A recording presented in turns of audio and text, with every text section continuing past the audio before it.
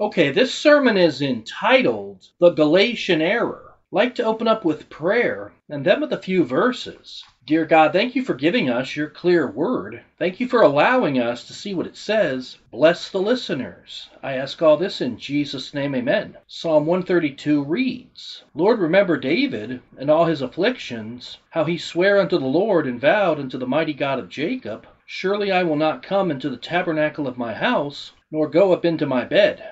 Now, what exactly is the Galatian error? Well, the Galatian error was basically a reversion back to law practice with actual believers. And we see this in Galatians chapter 3. Paul was dealing with Gentile believers who were accustomed to law adherence and obedience. For instance, Sabbath day synagogue visitations, circumcision, and attending feasts and ceremonies. These people were law-minded, and they were supposed to be focused on grace. It reads in Galatians chapter 3 and verse 1, O foolish Galatians, who hath bewitched you, that ye should not obey the truth, before whose eyes Jesus Christ hath been evidently set forth, crucified among you? This only would I learn of you. Received ye the Spirit by the works of the law, or by the hearing of faith? Are ye so foolish, having begun in the Spirit, are ye now made perfect by the flesh? Verse 4, Have ye suffered so many things in vain? If it be yet in vain, he therefore that ministereth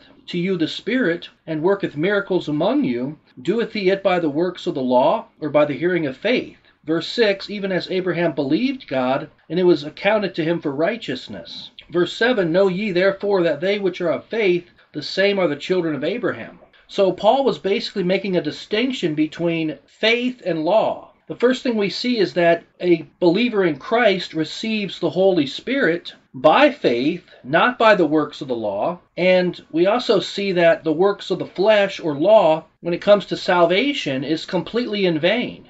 Now you have heretics out there that claim that we're saved by faith, but then we're kept saved by the law. And this is absolute blasphemy, because according to the Bible, there's no such thing as being kept saved when it comes to what man does. The Bible makes it clear that God keeps us saved, and we are kept by the power of God. And once a person is saved, they're always saved, and nobody can pluck us out of God's hand. But yet there's another form of the Galatian error amongst believers, and that is that we're saved by faith in Christ, but we have fellowship, and we perform the Christian walk, and even undergo discipleship by the works of the law. And the solution to this problem is simply this: we're saved by faith, we have fellowship by faith, the Christian walk is by faith, and so is discipleship. But now there are extremists with this Galatian error who will go as far as to say that you better not have any type of works.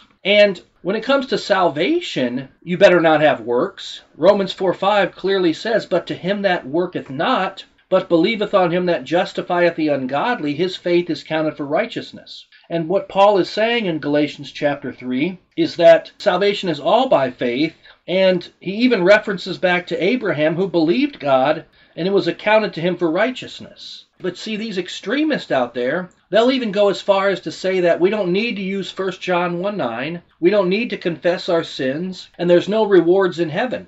And this is a load of garbage. And what these people are essentially promoting is idleness, ociosity, complete laziness, and a bunch of stupidity.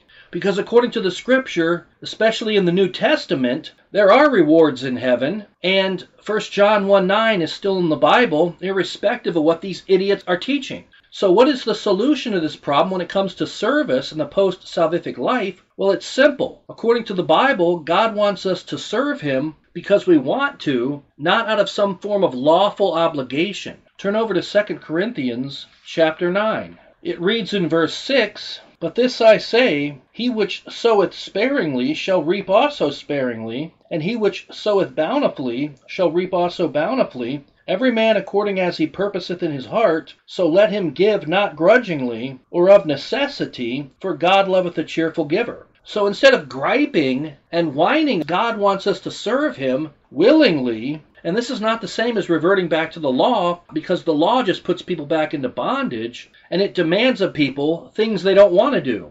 So the bottom line is this. We need to watch out for and mark and avoid the false prophets out there who are saying that we're saved by faith and then we keep our salvation by law adherence. And also we need to avoid the people who want to make the Christian life all about keeping the law as well. And then, of course, we have these extremists out there, these idiots, who claim that we shouldn't even preach the gospel at all. Just preach the gospel to yourself.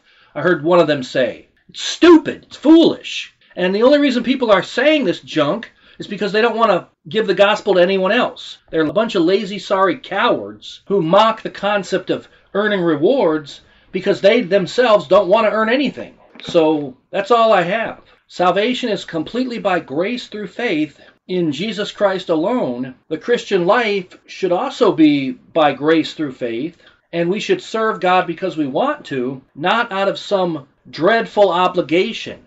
That's all I have. Let me go ahead and close in prayer. Dear God, thank you for giving us your clear word. Thank you for allowing us to see what it says. Bless the listeners. I ask all this in Jesus' name, amen.